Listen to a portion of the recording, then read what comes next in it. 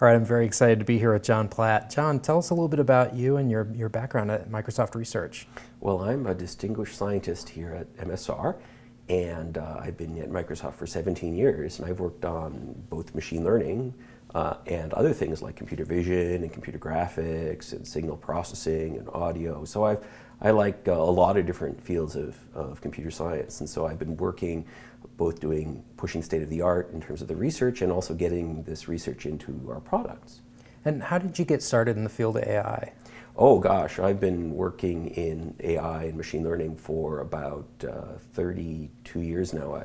I got into it in 1982 because at Caltech at the time, I was living in Southern California, and John Hopfield and Carver Mead were there, and they were starting to they wanted to build chips that sort of acted like the human brain, and that was so exciting to me, I decided to go to Caltech.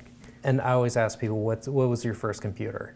Oh, let's see. I first programmed a computer in 1973, and that was with a language called PL1, and I think it was a cyber computer. It was at the University of Chicago.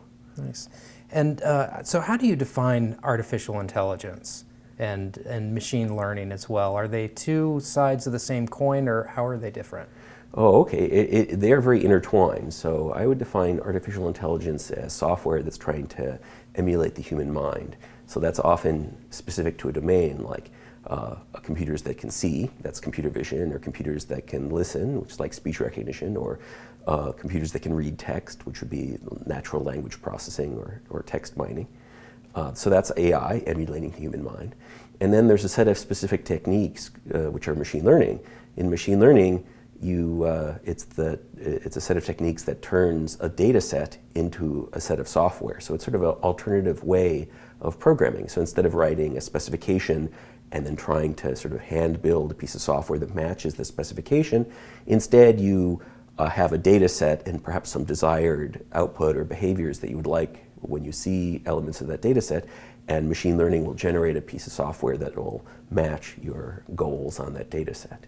Before we got started, we had an interesting discussion about AI. Tell us a little bit about how AI has changed over the decades, and I was surprised to hear how far back it goes.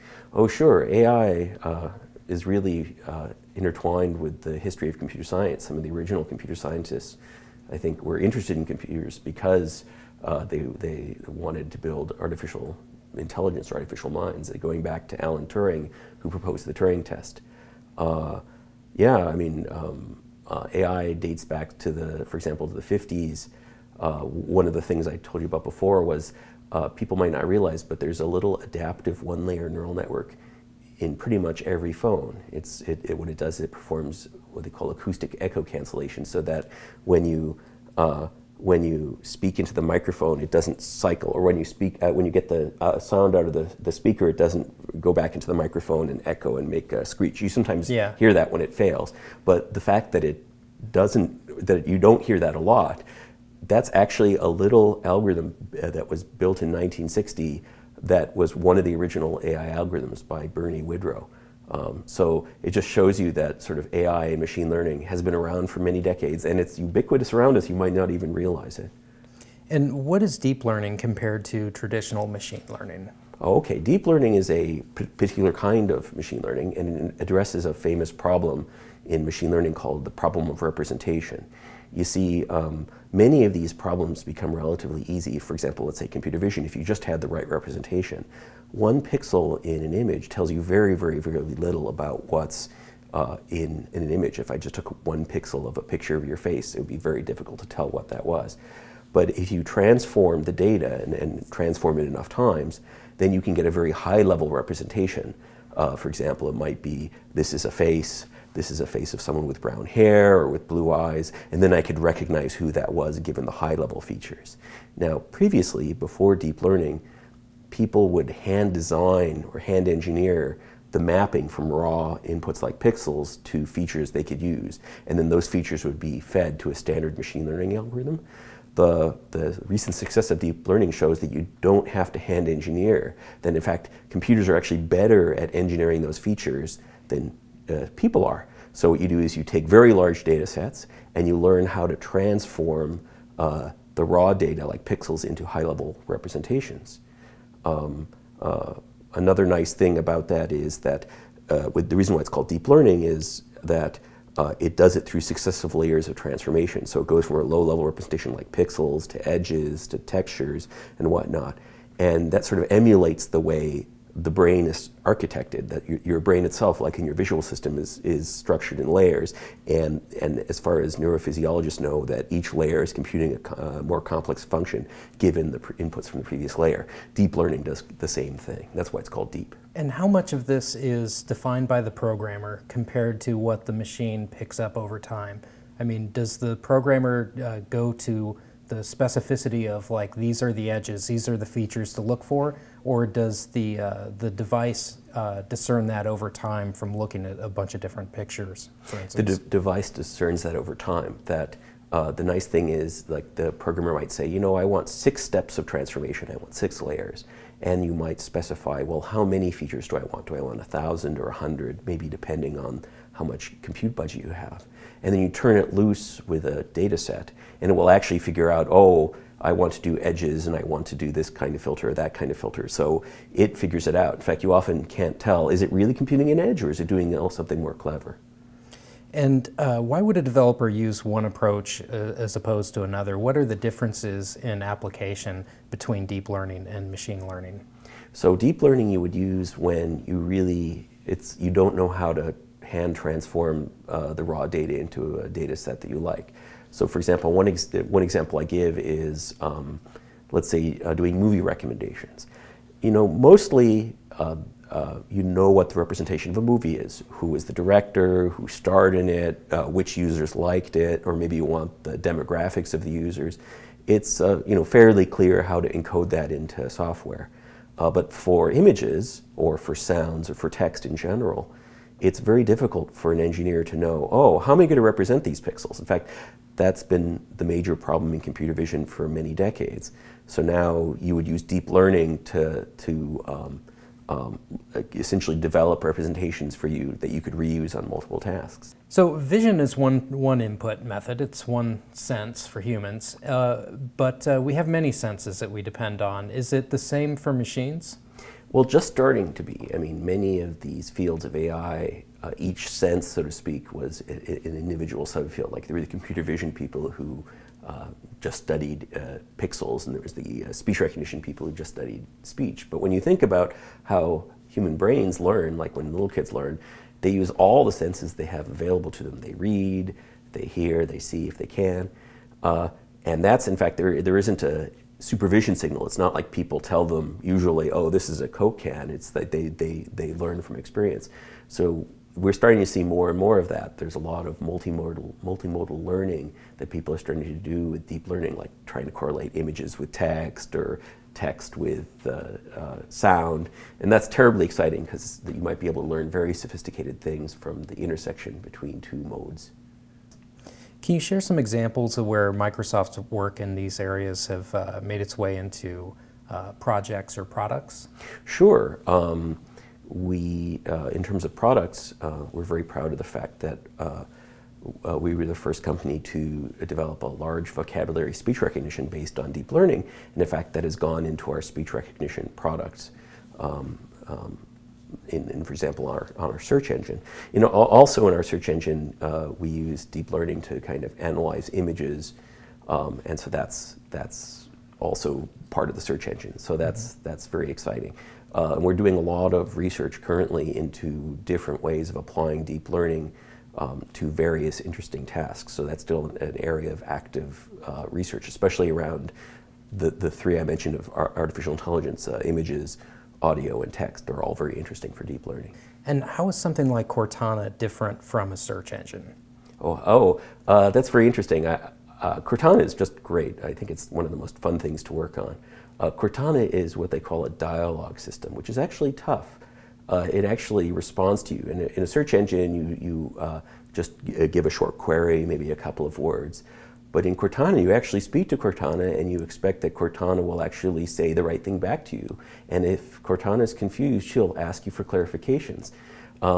even though it seems very simple and obvious, it actually turns out to be an incredibly tricky problem of how to make that work well and robustly about anything. So that's still, we've got enough to ship to our customers and make them happy, but it's still an open research problem that we're all super excited about. It's interesting. It makes me wonder, should search engines ask for more clarification if they don't understand something?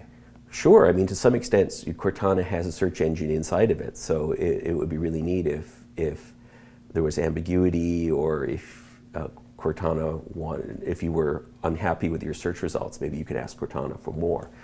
So yes, I think that's actually the future, is to have a dialogue system sort of handling a lot of your information needs. And how should developers think about deep learning? What are the applications, and at what point should they start considering it for their projects?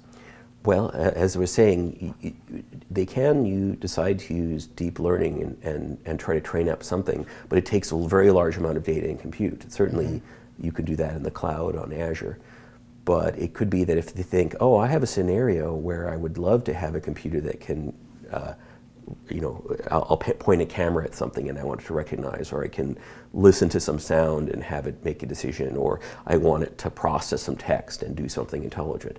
If that's one of the scenarios, then what I would recommend is using, if you can find a pre-defined deep learned feature extractor, and then build something on top of that. So for example, that in the Cloud ML, Azure ML product,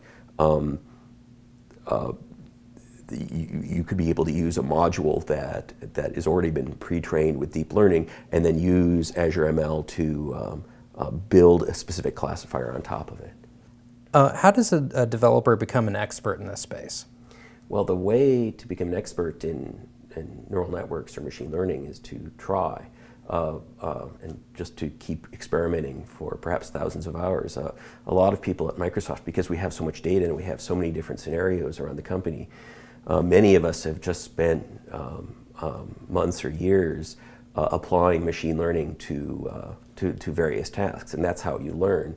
But now that we have the tools that are in Azure ML, other people can start to accumulate this experience too, and so they should go ahead and try it on their own data. That's how we did it. Yeah. What's an example of some of the most advanced AI that Microsoft has?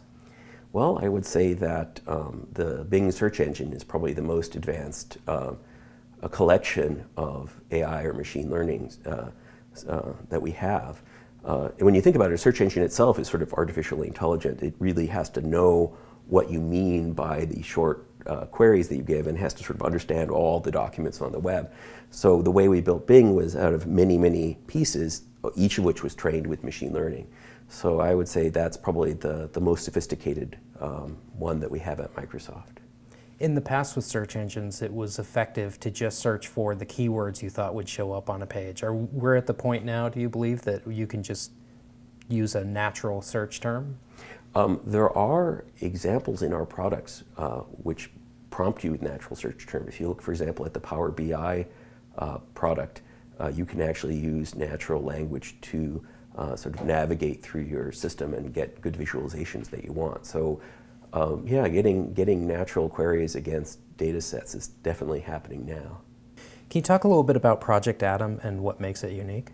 Oh yeah, Project Atom was very fun to work on. I helped Trishul Chilimbi a little bit. Project Atom is a distributed system that allows you to train very, very large-scale neural networks.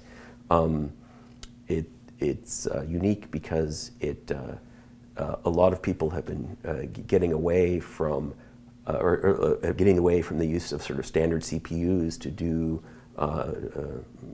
deep learning, training of deep learned models. But of course you get a lot of elasticity. You get, if you can use the cloud to train deep learning, you can then get vast resources available applied to it.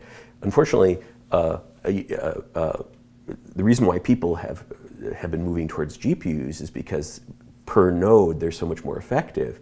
But what Trishul did was very clever in that he figured out a way of sort of effectively marshalling many, many CPUs all to work on the same neural network. And that's actually pretty tricky. I mean, one of the hardest things about a distributed systems is figuring out how to actually effectively use a large-scale computational infrastructure. It's very easy to build something with thousands of nodes but waste most of the capacity of them, and Trishul doesn't do that. So that's very exciting, and now that really opens up. I mean, Trishul and I are speculating about what kind of amazing things we can build with Project Atom. I mean, what kind of large-scale systems can we build, and how much more amazing sort of AI stuff can we do? So I'm very excited.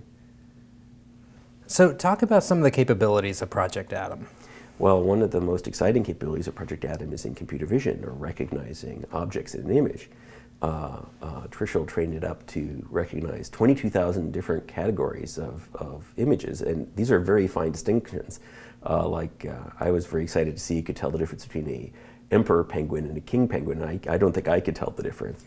And it's not perfect, but it's really remarkably good. It's substantially better than existing systems that have been published, and it's just incredibly fun to play with. You could feed it images. One of our directors fed it an image of a rabbit running in its backyard, and it said rabbit. So that was terribly exciting. Anyway, so it does very, very good whole image vision recognition. I've often wanted to get two Windows phones and try to get Cortana to have a discussion with itself. Are there any examples you've seen where two AIs have a discussion? What does that look like? Well, I don't know if I'd call them AI, but inside of the editor called Emacs, there are two chatbots. One of them, which is Eliza, which is the classic psychoanalysis one, and one of which emulates what Zippy the Pinhead, the comic book character, says. Yeah. So there's a command to have them talk to each other, and it's quite surreal. Poor Eliza tries to psychoanalyze Zippy, who's just saying random things. It's quite amusing.